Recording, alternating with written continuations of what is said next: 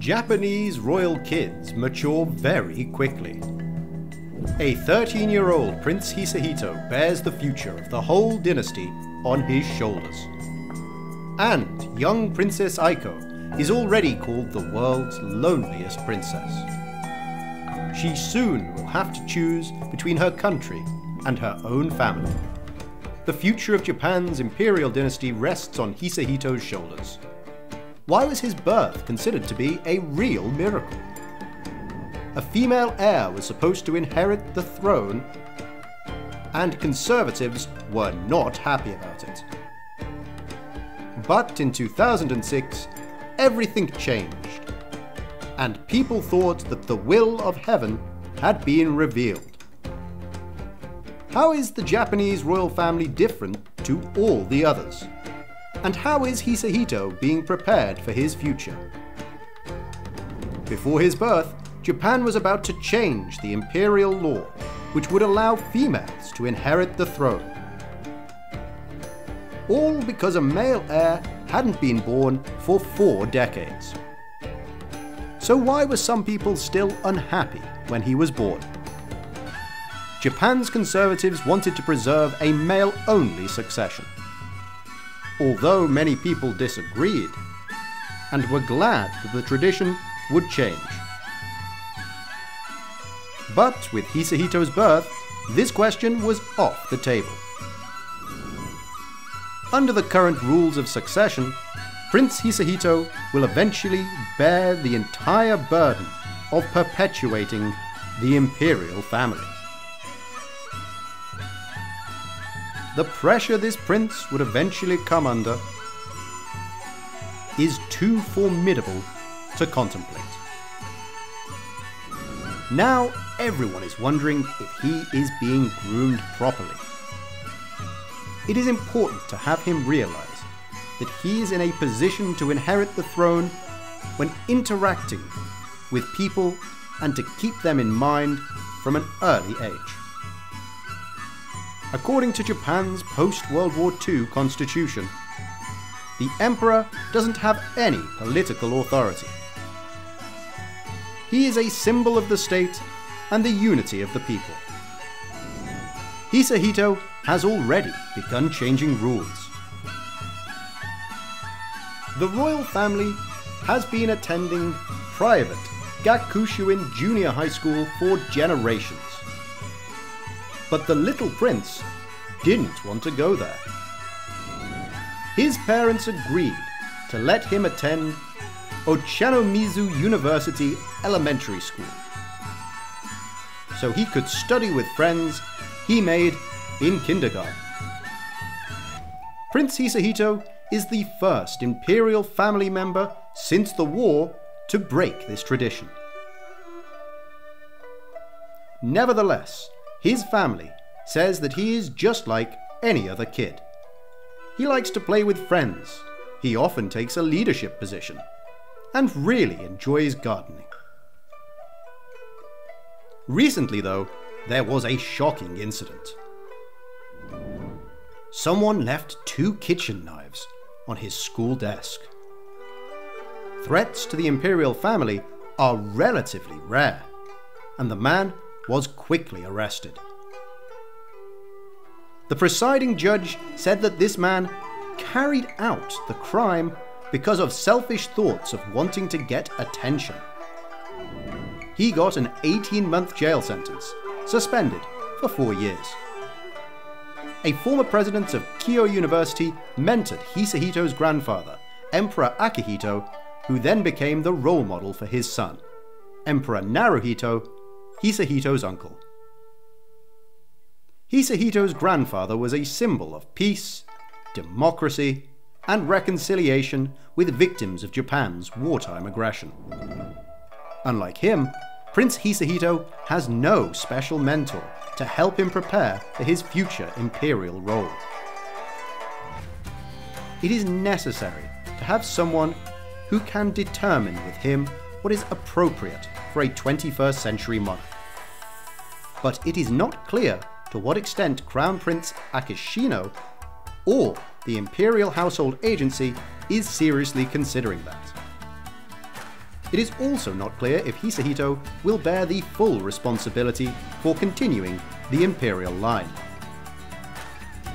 The Japanese imperial family enjoy luxurious amenities, but their lives are also very private. They must follow very strict rituals and trust only a close circle of advisors. Their public appearances are very carefully choreographed, and they don't even allow photos taken of them by unapproved photographers.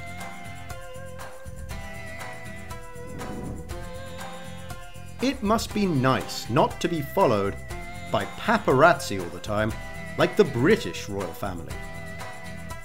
As for their imperial household law, only time will tell whether it will change or stay the same. What do you think about such royal rules?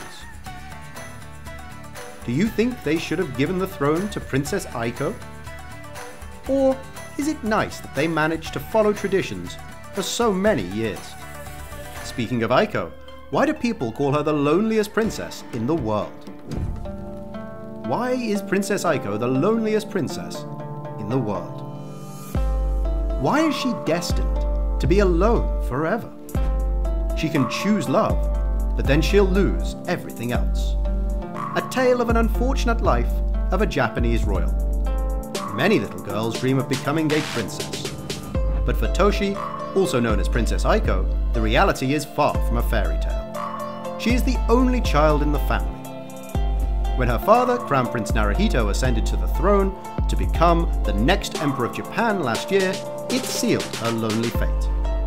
Neither Aiko nor her mother, Empress Masako, attended Naruhito's crowning ceremony simply because women are not allowed to behold it. But this is only the beginning of the restrictions young Aiko faces. She is also banned from marrying a commoner. She can lose everything she has, including titles and fortune. But what's the big deal? Can't she just marry a nobleman?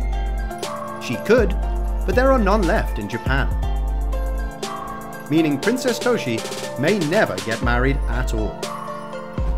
She will also never be able to ascend to the throne, because only men can rule in Japan. Recently, they were going to change this tradition though. For almost 41 years, only girls were born in the royal family, and they thought they had no choice but to let a woman rule. Although that didn't happen, as in 2006, Prince Hisahito was born, and people thought that was a sign from heaven. Hence, women will probably not be able to rule in Japan for a long time. However, Aiko was struggling with her life as a royal even before all this. When she was 8, she refused to go to school because children weren't nice to her. She agreed to go back there only if her mother could go too. It took a while for her to go to school on her own again. Aiko's parents tried to make her classmates like her by inviting them to lavish gatherings at the palace. But that didn't stop kids from another class. An investigation revealed that she had suffered violent things from boys. However, the school claimed that they accidentally collided with her, which scared her. In 2016, people worried about her more because she missed 2 months of school due to an unspecified illness. Palace officials confirmed Aiko had stomach problems and dizziness, but said it was because of the exams and practicing for an athletics event. Although, when a couple of months later photos of her 15th birthday were released, people were shocked because she looked so thin and frail, which led them speculating that she has an eating disorder. She seems to be healthy now and is said to be planning to attend university. However, as she grows older, there is not much to look forward to. Several of her older female relatives have already experienced that. In 2005, Princess Sayako, Aiko's aunt, married a commoner. She had no other choice but to leave the imperial palace and move into a regular Tokyo apartment. She was given a dowry of around $2 million. Seems like a ton of money. Yes, until you find out the royal household lives on about $300 million a year. She also had to learn how to live like a regular citizen. Sayako was taught how to drive and even how to shop in a supermarket. Last year, Princess Ayako, Toshi's cousin, also went through the same thing. These girls really had to start their lives from scratch. Since their birth, they were surrounded by insanely lavish wealth, and hundreds of servants ready to do whatever they desire. The Emperor is said to be amazed at how relaxed the British royal family is. He is said to be astounded that the Queen pours her own tea and serves her own sandwiches. That is something the Japanese royal family would never do. But the fact that they even consider changing their traditions is a big step. They fear that if women keep being forced to leave the royal family, there just won't be any people left to take on the busy schedule of official duties. Of the current 18 imperial family members who no longer perform official duties, 13 are women. But reportedly, Japan's Prime Minister Shinzo Abe is against changes and thinks only men should rule, because it has always been this way. We hope they will find a way to make the future of Japanese women brighter. But we can only guess if Princess Aiko will be a part of that change. What do you think they should do? Keep their traditions the same because this is what makes Japan so great? Or adapt to the changing world and be like everyone else?